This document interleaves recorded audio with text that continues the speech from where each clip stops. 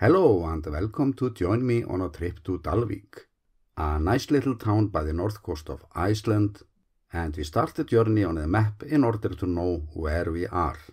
This is Iceland's deepest fjord, Eyjafjörður, and Eyjafjörður means a fjord of islands, despite the fact that there is only one island there.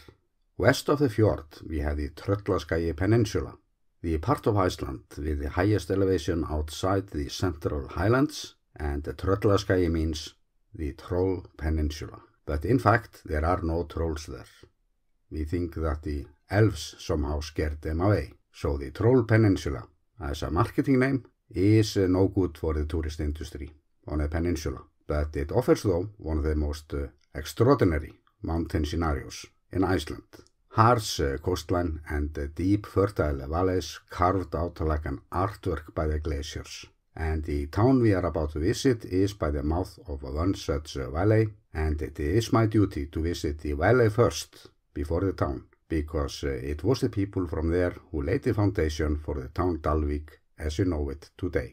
And this is the valley, Svarfaðardalur, named after the first settler, Þorsteinn Svörfuður, but Svörfuður is not an Icelandic name, but it's believed that it stands for a man of warfare.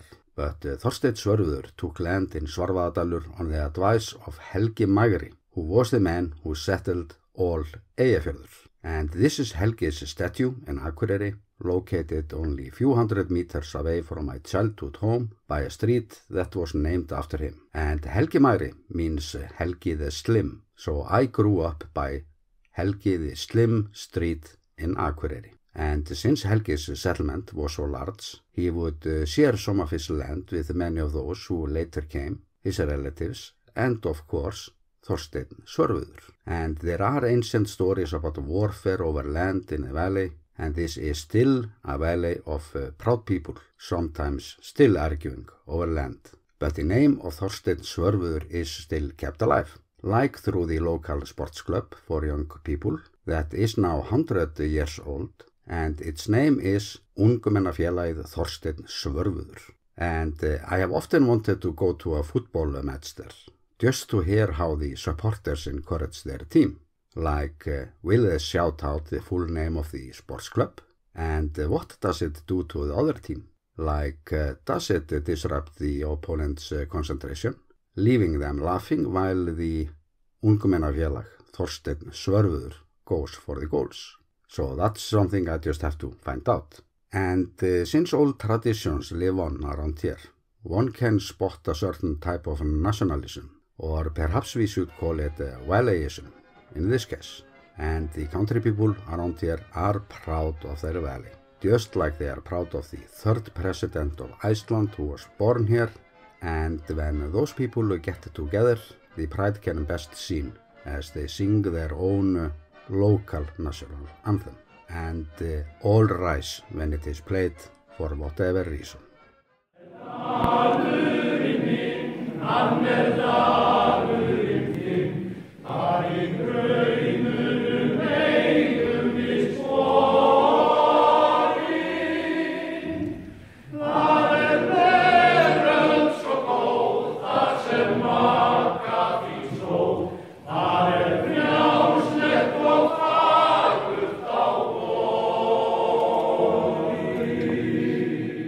It is by the mouth of this valley where we find Dalvik, our main destination of today. But the name is like many Icelandic place names, assembled of two or more words, and in this case the words valley and bay, meaning the bay by the mouth of the valley. And it is a good starting point to find out what Icelanders think of first when Dalvik is mentioned. First I'm mentioning the Great Dalvik earthquake in 1934, then the herring years, high-tech fish industry, Eurovision, John McAfee, and the Great Fish Day. But I will cover all that later on. But as for myself, I also remember this place for its many strange place names. So I'm starting with the period before this became a town. It all started here by this sandy coastline called Böggvisstaðasandur, named after Böggvisstaðir, where once stood a farm and a prayer house dating back to the Middle Ages, according to archaeological remains. and Böggvisstaðir means Böggvis place, and the name of that farm had such a meaning back then that we have also Böggvisstaðafjall, meaning Böggvis place mountain, and then we had the valley Böggvisstaðadalur, Böggvis place valley, and to top it all, we have of course Böggvisbraut in town, or Böggvis street. But this first part of the name, Böggvis, is nothing that we can relate to using proper Icelandic, and the people around here understood that, so they had a good taste to name the town the bug-free name Dalvik, and we will always be grateful to them, because the other option was of course the original name Böggvisstaðasandur. And my point is also that Icelandic place names are not just bugging foreigners. The first structures around here were only a few sea camps and fishing-related structures that the local farmers used alongside with farming. The first all-year-round houses were turf farms, but the first timber house was built in 1899 and it still stands. The first motorboat arrived to Dalvik in 1906, but during the 19th century, Iceland was indeed a very poor country, mainly using rowing boats for fishing. But the people around here used the Industrial Revolution wisely, the number of houses gradually increased, and it was in 1909 when Dalvik earned its official recognition as a town, and grew to be one of the most important fishing towns in the north, although no permanent harbor was built here until 1939. Until that time, wooden piers were used, like this one, and everything looked well for this growing town, or until June 2nd, 1934.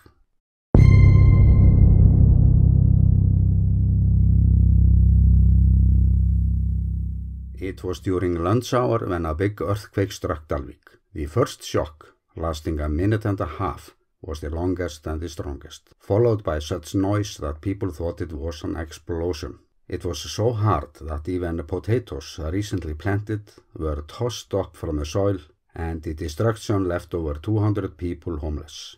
The nearby island Hrísey was also hit bad, leaving 70 people homeless, and not a single soul would stay indoors for the days to come. The aftershocks were constant for the first hours. Many of the houses that survived the first earthquake would collapse during the period of aftershocks, and it would last for weeks. But to great relief, no one died. The weather was good this summer, which made everything easier, so people made their homes in sheds and tents, and neighbors from nearby areas tried to assist as much as possible. The people of Dalvik received financial help from all over the country, and also from abroad. The town was rebuilt, and never since had there been such an earthquake in Eyjafjörður.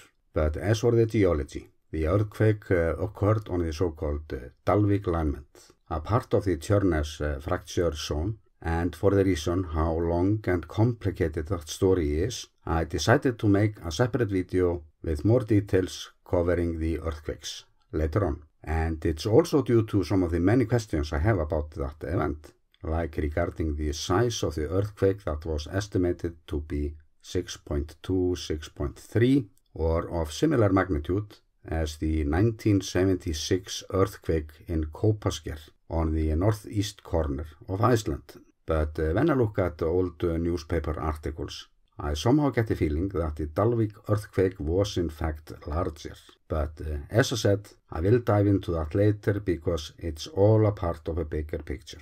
And a part of that bigger picture is that scientists have already warned us, especially the people in Húsavík, that there is already enough tension on the Tjörnes fracture zone, so they can expect a huge earthquake up to magnitude 7 to strike at any time. And magnitude 7 is the largest earthquakes that we get here in Iceland. But let's move on with the history of Dalvik after the earthquake. When Iceland gained independence in 1944, the herring export played a big part in Iceland's financial freedom, and Dalvik was for a while one of the large herring towns. But the herring years were in a way the Icelandic Klondike gold rush, and like in Klondike, the gold from the ocean wouldn't last. Overfishing left many towns in ruins, but Dalvik survived. The first big trawler came to town in 1958, and the population had already increased to 900 inhabitants in 1960. And ever since, Dalvik has been a town of fishery and related industries.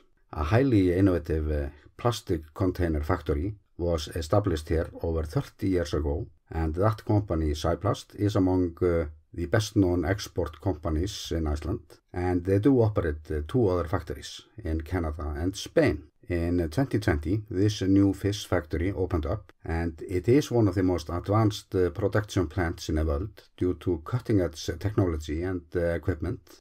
And those 2 companies form a certain core in regards of job opportunities in this municipality that grew even larger in 1998 when 3 municipalities merged into one, Dalvik, Svarfaðardalur Valley, and Árskógshreppur, where we find this town, Árskógssandur, located just south of Dalvik. And we are over that town now, overlooking the mouth of Eyjafjörður, Dalvik and the Troll Peninsula to the left of us, and we see the ferry on its way to the island Hrísey. And notice the mountains behind the ferry. This is where the road to Ólafsfjörður is. Yet another small Icelandic town, and this is how it looks from Dalvik, looking nice for the first kilometers. But as we move north, we see the remains of the most dangerous highway in Iceland, where many fatal accidents occurred. It's possible to hike there today, to this fabulous viewing point at the northernmost end of the mountain, and this is how it looks from the other side, Ólafsfjörður. The road tunnels to Ólafsfjörður opened in 1991, and in total there are 4 road tunnels through the mountains on the peninsula, but I'm linking to videos to show you more of them. And the huge tunnel construction around there was going to change a great deal for the people who live on the Troll Peninsula. And I will cover that better in my upcoming work about the other towns around here. Just a few kilometers north of Dalvik we have this waterfall. It's easy to miss it from the highway, so it's one of the hidden pearls we have, but it's not always looking like a pearl. It can look dull, but like with so many of our natural wonders, weather and light play such a big role when it comes to photography here in Iceland. And some subjects undergo such changes in different light that it is as we are photoshooting a different place when we are photoshooting in different light conditions. And this place is one of them. My dream shot of this waterfall is a drone shot facing north with the midnight sun in the background, and the spray from the waterfall dancing in the wind with the seagulls in the midnight sun. And this is one of the best places in Iceland to be at when the sun never sets during summer solstice. The whale watching industry is strong around here, since the whales are just so close by the towns. And after I got myself a drone last summer, I got the urge to capture some whale footage.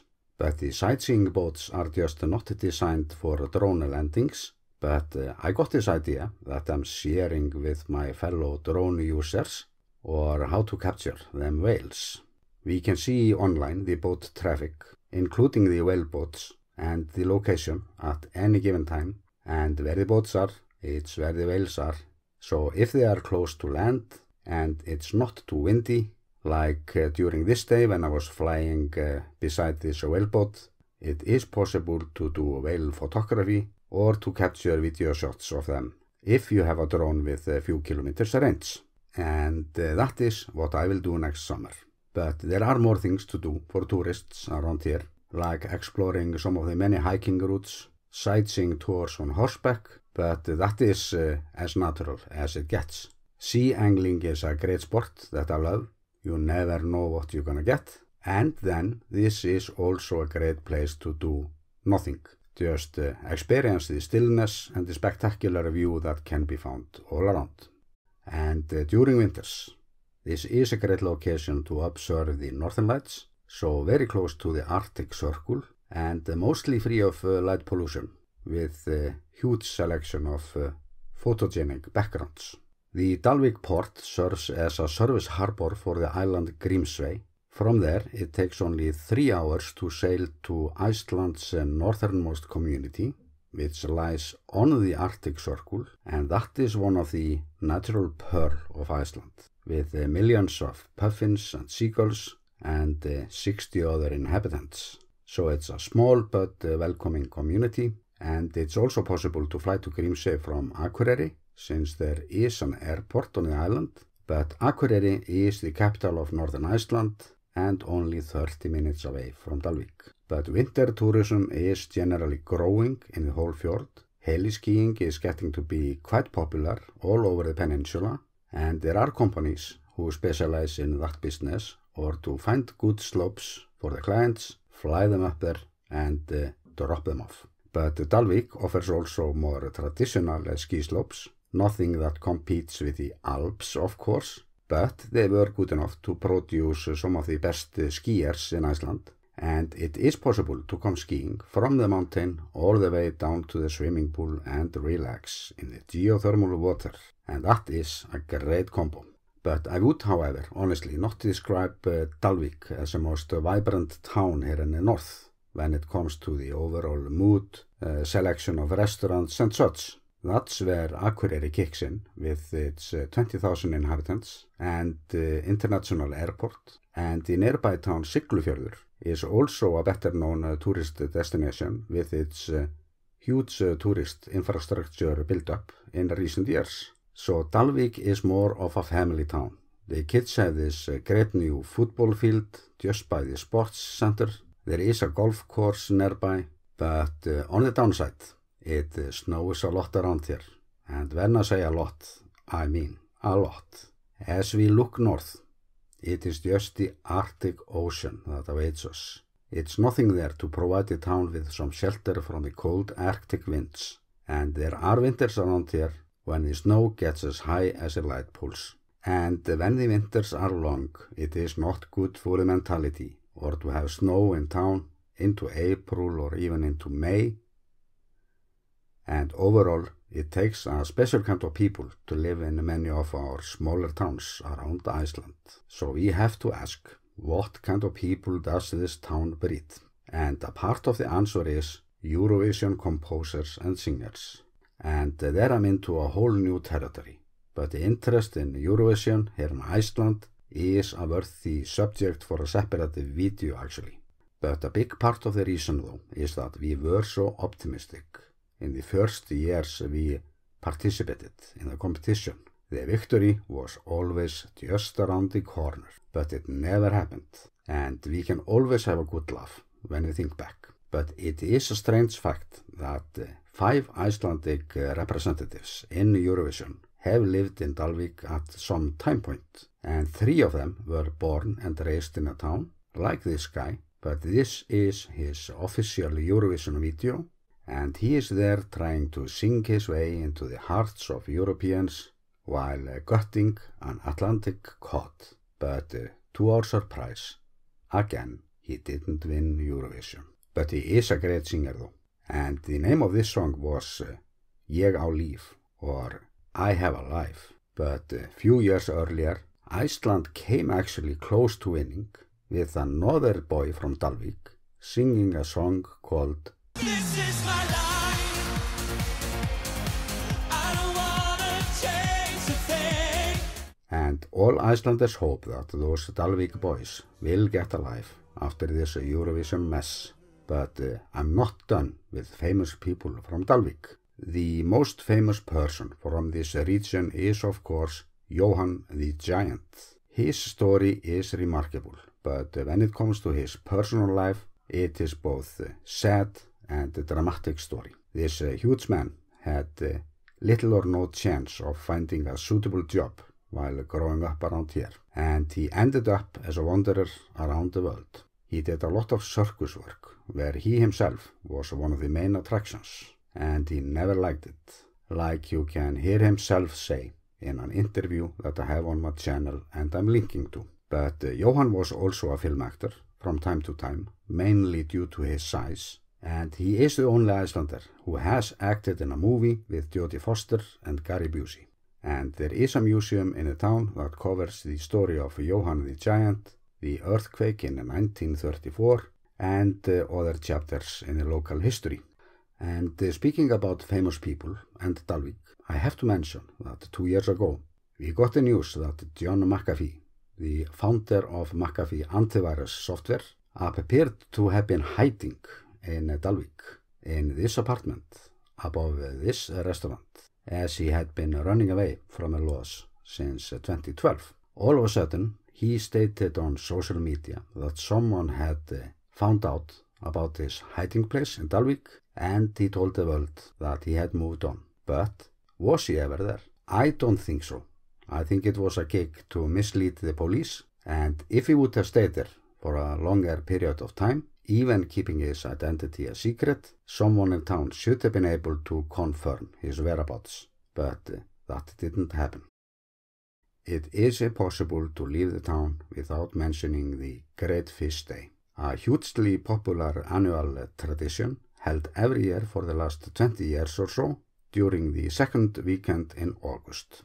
The original idea was to show generosity and to have this fun weekend where residents of the town would offer guests free fish with the help of local companies and others. And this idea just took off in a big way. Up to 30,000 visitors have visited this town at a time, but the weekend begins with a homemade fish soup on Friday evening. That's when guests of the town walk between people's houses where they can taste different versions of fish soup. The town is so crowded with people during the whole weekend that the neighboring towns will be crowded as well, since all those people can't camp in Dalvik for this family entertainment program that covers a whole weekend. And the best part that this is not founded or driven by some business model. It's more from the idea of friendship and generosity, so it's unbelievable what this free meal has done, bringing such a mass of people together in the spirit of kindness. And that's how we know the people in Dalvik. And the people around here can be very proud of the fish day. But during other times, even during a high season in the tourist industry, this is an easygoing town and not one of our high-profile tourist spots. Nor has the town been redesigned around the tourist industry, like we see in the nearby town Siglufjörður. Dalvik is just an Icelandic fishery town. What you see is what you get. It is also a place that shows you a bit of everything about Iceland, battling the natural forces, and what created the Iceland of our days in a nutshell. That is Dalvik. And my journey through Icelandic towns will continue. My first videos in this series did only have subtitles and mostly shot from the drive-around angle, but I'm replacing the first videos little by little and adding more towns as I move on. So it is a huge project, and I'm very grateful for all comments and questions. And I would also like to hear if there are some information missing that you would like to know about, so I can keep them in mind in my upcoming projects. And I do want to make it clear that my channel is not sponsored in any way. That leaves me with the freedom to tell you what I truly think. But Icelandic towns are as diverse as they are many, and Dalvik got a good outcome on my behalf in this video. So I'm ending this with the last verse of the national anthem of Svarfaðardalur, since I actually like that poem, and I'm gonna do it the original way in Icelandic. And with that, I am sending you best regards from my home country, Iceland. Hann töfrandi höll, hann á tignarleg fjöll, þar í laufbrekkum lækinir hjala, mér kliður sá kær, ég vil koma honum nær. Hann öndvegi íslenskra dala.